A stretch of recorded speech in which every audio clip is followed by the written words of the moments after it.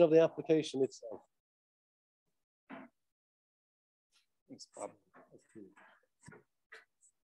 Bob's always so hard to follow because he brings in a lot of interesting philosophy plus practicality, which is a really unique skill. I feel like Bob. I'm just going to be all practical, I think, hopefully.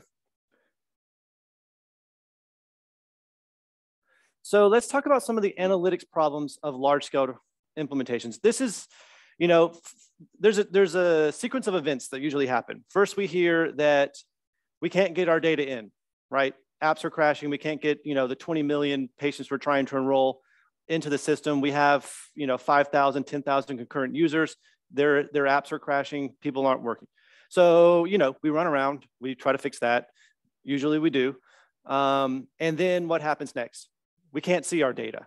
Everybody's putting data in, but we can't get the analytics out. You know, dashboards are crashing. Event reports line list is loading forever. People are waiting, you know, 15 hours for analytics tables to run, these kinds of things. So we're going to talk a little bit about what can you do to fix analytics performance. When I say fix, most of these are kind of, you know, I hate to say the word band-aids, but like they're implementation things that you can do to mitigate the analytics performance issues, okay? Some of them are more practical than that, but yeah. So what are we seeing? The problems that we're really seeing are slow performance of analytics dashboards, long lists, tables, charts that take forever to load or never load, analytics tables failings, like I would say. Worst case scenario, and this almost never happens, servers crash because the analytics queries are too big. Again, extreme worst case scenario, it's only happened once or twice, not many times. And that was actually due mainly to poor hardware than anything else. So what's causing the problem? The problems are when we start to see large scale tracker implementations, usually, you know, around or bigger than 500,000 to 1 million tracked entities. So 500,000 to 1 million people in your tracker instance. And what is this doing? These are causing really heavy analytics requests. So you're trying to build maps that show all 10 million tracked entities, right? You've geo-coordinated all of them. So I want to turn on a map that shows all of them, right? So you're asking DHIS2 to return 10 million points on a map. It's a heavy request. Enrollment or line listing with, you know, several thousand, 20,000, 40,000 tracked entities on it, right? You want to see all the data from all of these 20,000 people. That's a heavy request. It's a big, big amount of data to pull into analytics. Visualization requests that are for longer than 12 months. So maybe you have tracker programs. Some of you know, like COVAX or COVID programs now running for a couple of years. You want to see all of your COVID patients for the last 24, 36 months. All their data in a single line list or something like that, or that's a huge request, you know. So these are just the scale of them is really difficult to process. And then the last one, which I think is probably the most important one and something that's more actionable than most other things, is any visualization that has an enrollment type program indicator. So an enrollment type program indicator is essentially you're saying, I want to see all the data for all of these enrollments, right? We have two types of program indicators. We have event and enrollment. Enrollment type produce massive queries. And that's actually what these charts are showing right up here. So the top one, looking at dropout. This dropout indicator from the COVAX package, this is our COVAX package, is obviously, you see the time there. All those dropout indicators are massive requests. They're enrollment indicators. There's a lot you can do to improve your performance if you can minimize the use of enrollment indicators. And that's the same thing for this COVAX package here. You see kind of two different charts showing large scale. So what are some solutions? The very first one, and this is what Bob was talking about, make sure you have adequate server resources and support. period. If you're gonna do large scale tracker, you have got to have large scale server support and management. You've got to have people who know how to manage it and to do it. These problems usually happen, when everybody is at work.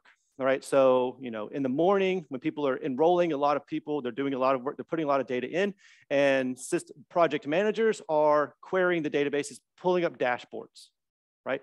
All of this is happening simultaneously. This is when things really hit the fan.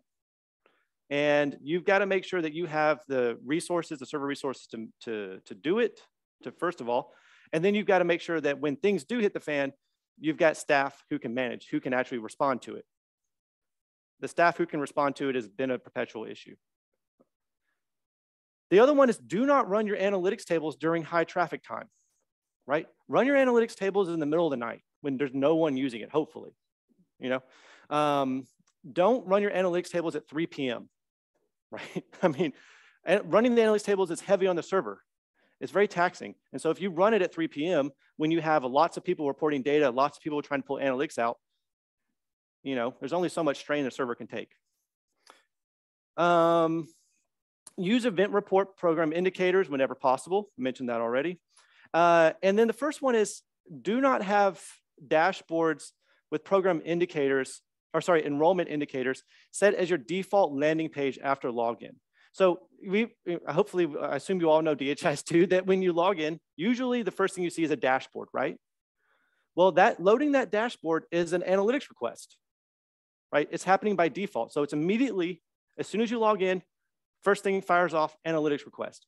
Well, if that dashboard that they're landing on is showing tracker data that's querying, thousands, millions of tracked entities of patients, then the very first thing you're doing right after logging in is hitting the server with a massive request.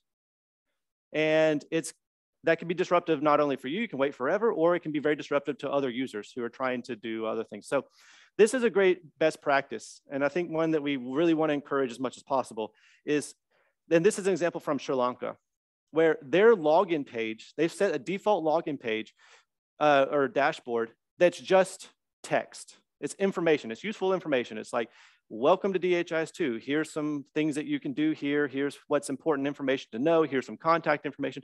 These text fields are minimal requests. I mean, they're very, very easy to load. And yeah, so this is what we recommend is set your default landing page or default dashboard for users when they log in to something like a text dashboard, especially for heavy tracker implementations, right? If you're doing stuff in aggregate, everything is probably fine. But if you're doing big tracker implementations, this is a good best practice. And of course, you can set it as your first dashboard that everyone lands on by the dashboards are ordered alphanumerically, right? The order that you see the dashboards on the top. So you can star it, so that makes it kind of in the front of the list. And then you can also name the dashboard something like *** notice or *** info. And then that by default will put it towards the front. That was actually a bug, the sorting alphanumerically, but it became a very useful bug. So we actually just kept it there. Yeah. Some more analytic solutions. Limit the sharing of dashboards, like large dashboards, to just key users, right? That really need to see that data. Does everyone at every level need to see all 20 million tracked entities on a dashboard? Maybe, maybe not. And if they don't have to, don't do it, right? Just give them the key information that's relevant and useful to them. You don't have to make big dashboards for everybody.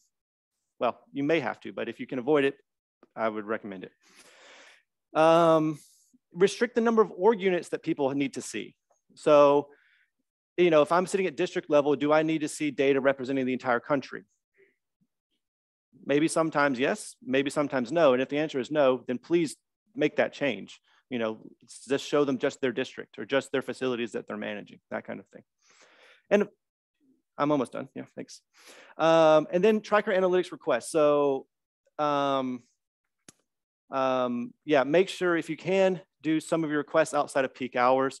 So some more advanced implementations, what they're doing is they're actually sending those requests for program indicators in the night. They're caching that data And then so you're able to see that data in the morning without sending these large requests. Just a couple of more points here. The first one is most instances we look at have not changed their caching. So you have to make sure you enable caching. So what happens is I log into DHIS2, that dashboard caches in the browser, right? So it loads once. And then if I leave and I go back without closing my browser, it's gonna be much faster. And the reason it's much faster is because it caches.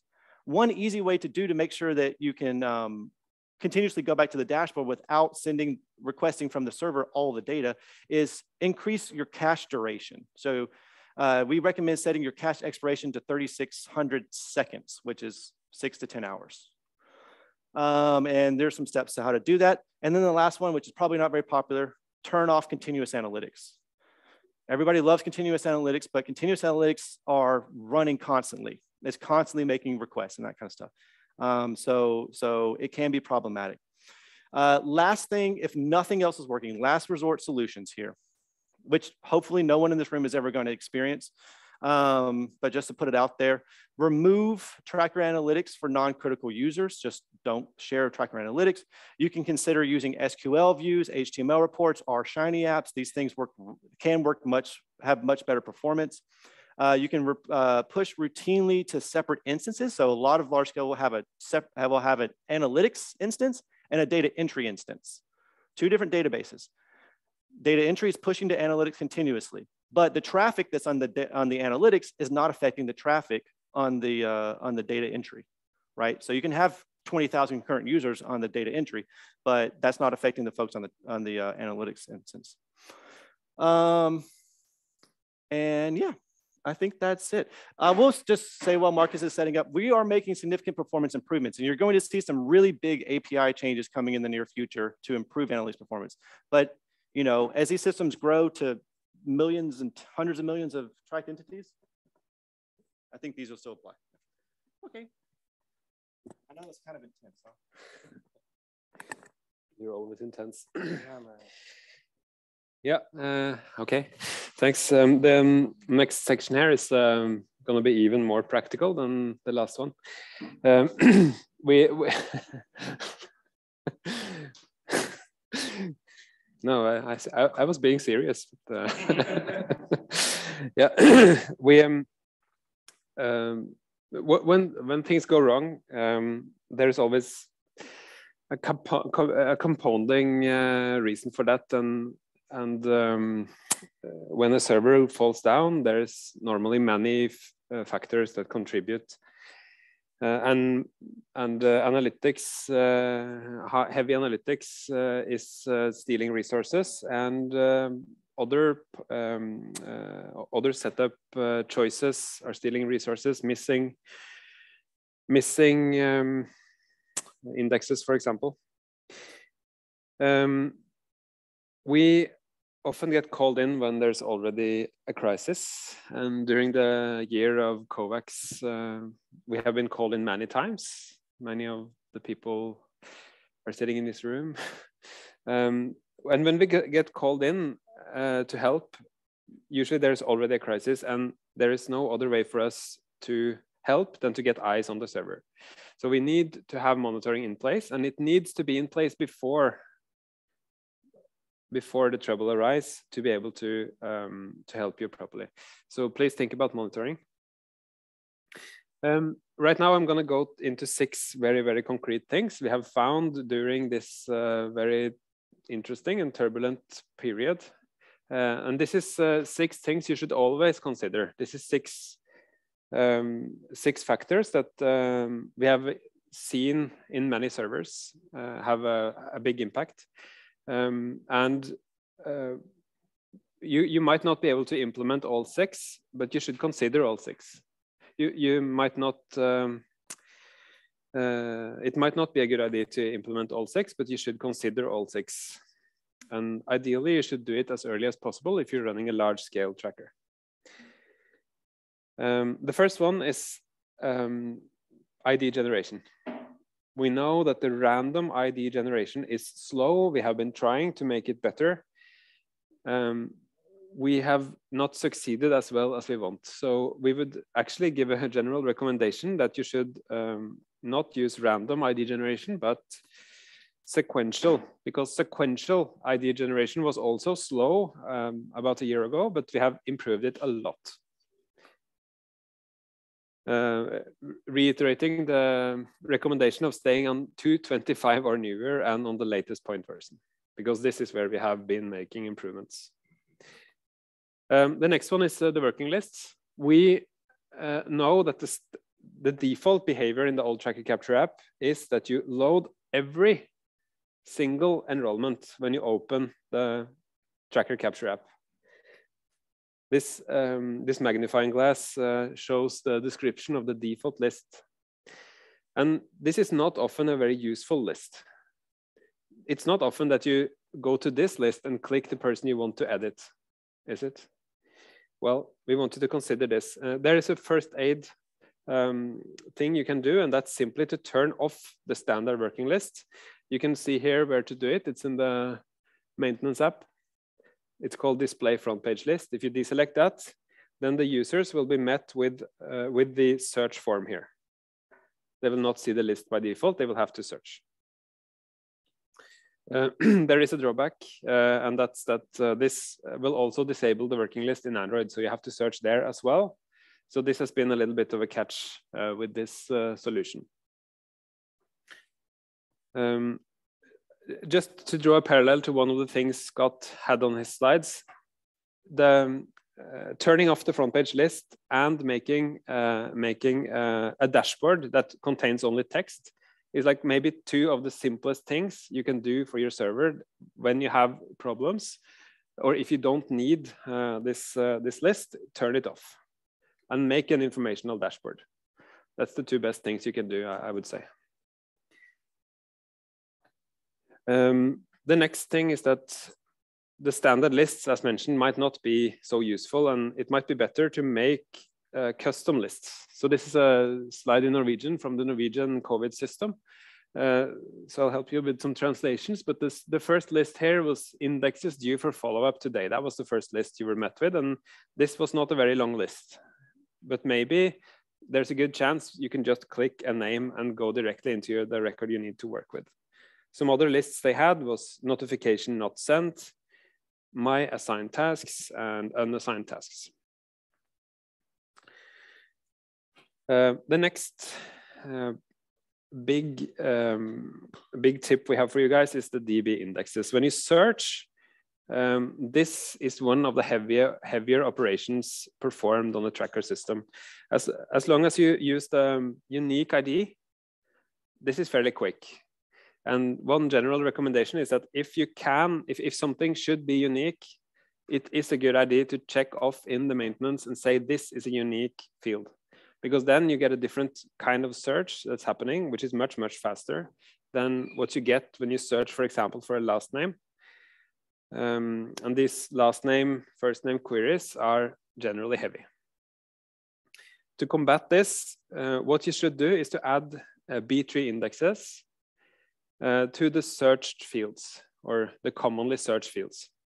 There's a very good description in the document that we linked in the documentation page for how to add these B-tree indexes, and example SQL and a good guide there. And this is a very very useful step to take.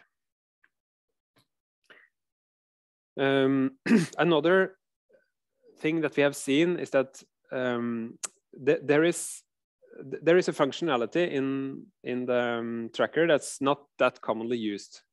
In many instances, we see that there is no limit to the number of hits you can find if you search. This is the default, so that's why people leave it at default, I guess. And the users get used to that they can search for something very, very general, and they can find a very long list of 200 people, or they can try again and be more specific. We want to recommend that you set a limit here, so that when you search, you will not get any results if your search is too broad. Yeah, this is an example of a very, very long search result list. And this is the setting in the maintenance app. maximum number of tracked entity instances to return in search. It defaults to 0, which means you can get as many results as, well, there is no limit to the amount of results, but it's much better to set this to something sensible, like 10.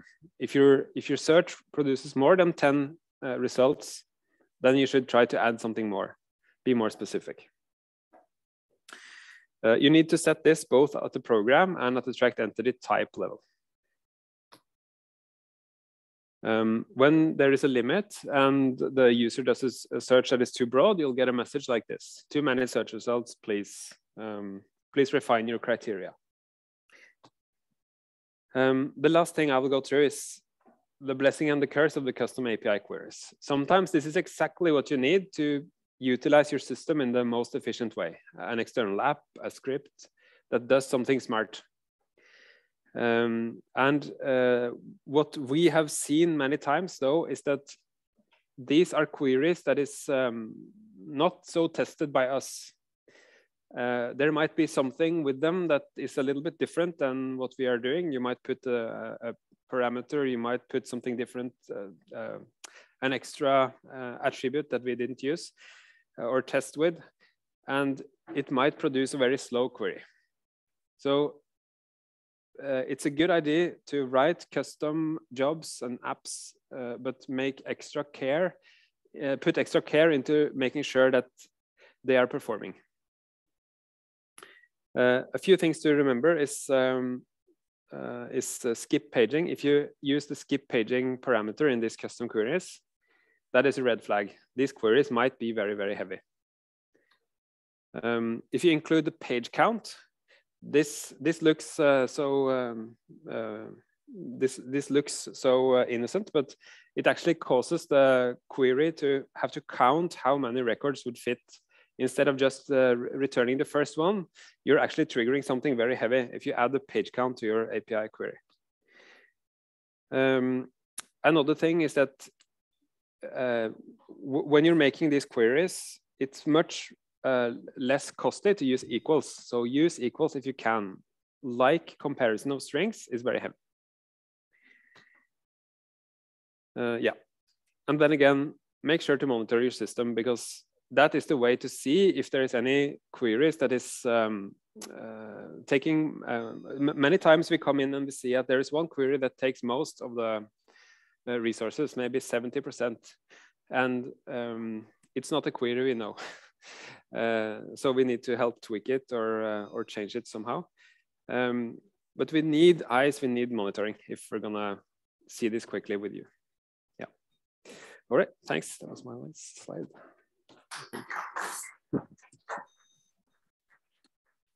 So you can see we have only 10 minutes left and 2 presenters. So just warning them, but also in the Sched description, we've put a link to the community of practice where you can add questions there. I think it's unlikely we're going to do a lot of open questions. There's just not that much time. So go to the Sched description and click on the link. We'll continue to answer your questions after the session as well.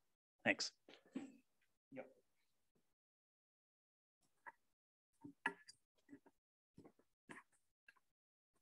Is it working?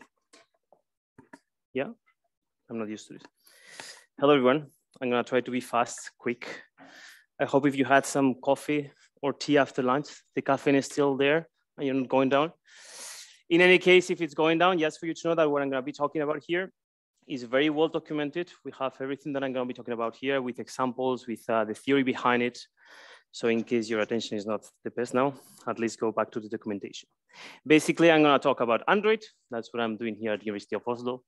And those are the elements that I'm gonna quickly go through because we don't have much time. And what I'd like to do is, first of all, set an example. What I like to think, the application was designed to be able to work offline. This means that Android is gonna take all the information that might need, and I think that's the keyword, might need. Because if you think about it, imagine you're going on to work on the field and you have to, we're not in the digital world, we're in the analogical, we have to take papers, books, everything. We will load our trunk We go out there on the field and we want to make sure that we're taking everything we might need because we don't want to go back. So this is what Android is gonna be doing. So it's very important you keep this concept because if you don't set your server properly, Android is gonna take a lot of information that might not need or might need. And it's not bad per se, but the thing is, if you have a lot of devices and you're making all these requests to the server, you're gonna end up overloading the server. That's what I like to keep as an image. So when you try to configure your server, take this into account. And if you're gonna use a user that is only gonna be working in a specific organization unit, only use that organization unit assigned to this user. The same for programs or datasets. Because if not, Android will take everything and your phone will be slow, the connection or the download of this metadata will be slow. And on top of this, you will be overloading the server. And if you multiply this for 1,000 devices, you are likely gonna kill the server. The same happened for auto-generated values. Marcus already explained the random and why you should be avoiding them. But also it's important to know that because Android works in this way of offline, if you're dealing with dates or with sequential, you might end up having gaps. For example, if you're using dates, and I don't want to go too much into theory because it's explained very well in the documentation. But if you, let's say you're using months and now it's today is 20th of June, imagine we are not on 20th, we're on 29th, your values will be expired on the day afterwards, and then you will need to request more to the server. The moment you perform a synchronization, again, multiply this for 1,000 devices, you're likely gonna kill the server. So you need to have this theory in mind. So when you're setting, it's very, very bad to be using day of the month. If you're using auto-generated value, it's a bit better using months, but it's even better using years because these will only expire after a year. Again, links to documentation, and you can find it in the official documentation. If you were there this morning, Marta explained very briefly the Android settings were up. These are some of the things you can do with the Android settings up, but basically what you can do is set or tweak in case your configuration cannot be very, very specific per user. What you can be doing here is limiting the amount of data that you want each device to download per program or per organization unit. So these are the things you can do. I will not go to them because if not, Olaf will not have to talk about everything. But one of the last points here is mobile device management, even though it's not strictly related to the performance, it's important for the performance of the devices. So we recommend, and we know it's quite expensive to have an MDM, mobile device management, but it gives you the power or the ability to control this among other things. You have a guideline there where we explain a bit more and we set examples. I know there are a couple of implementations that have been using it. Again, it's quite expensive, so might not be ideal for your solution. In case you're gonna be using it, you probably need to budget it before, much earlier, and make sure you have the economical resources.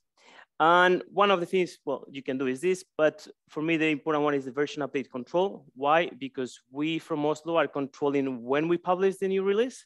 So if now we're in 2.6.1 and tomorrow we decide to publish 2.6.2 and you have not trained your users on the new version, you might end up having users that are not very happy because they don't know why the change of the interface or whatever. In case you cannot adapt the mobile, you cannot get MDM, what we at least recommend you doing, and this is free to do, is basically setting there the automatic updates of the application. Do I have a mouse here? Yeah, here basically. So disable this so at least your users will not be getting automatically the new versions of the Android. I think I went quickly enough. This is the checklist that I tried to cover in 5 minutes. In any case, there's not gonna be time for questions, but tomorrow at 4:30, if I'm not mistaken, we're having a 2 hours expert lunch of Android. I'll be happily taking your questions there, trying to answer them. And I think you have 2 minutes. Sorry for the speed. So I'll continue at speed. So we actually left in a few slides here from the COVAX webinar that Mike mentioned, which I'll skip. But there's just one thing I wanted to talk a little bit about. We're talking here about tracker performance, but I think it's important to keep in mind sort of the overall information system as well. So what we saw with the COVAX was that it was for many countries not really possible to keep up with real-time data entry of individuals. So then just keeping in mind that you might actually have to have in parallel with your large-scale tracker program, at least for a transition period, some way of continuing with the form of aggregate reporting. So that's sort of slightly on the side of this topic, but just important enough to mention, I think, here as well. So what I wanted to mention briefly was this issue of linking the tracker data to aggregate data. Because what we've talked about, the dashboard performance, analytics performance, based on your tracker data. And what is heavy there are the program indicators. The reason is that they're doing lots of counting basically of the tracker analytics tables. So even though we have the process where we take the sort of raw data from tracker, transforming it into analytics tables in the database meant to speed up the performance. These program indicator calculations are still heavy operations. At the same time, we can't have a system where users aren't able to see their data. So what can then be a way around this is to take those program indicators, do sort of a one-time export of those. So you do these heavy operations, but you only do it once, and you save the results as aggregate data values. So you need then to basically take all your program indicators that you've defined and have a way of mapping them to aggregate data elements, exporting the data, and then letting the users build dashboards, analytics based on your aggregate data values. So the interoperability team has developed a tool for then doing the export of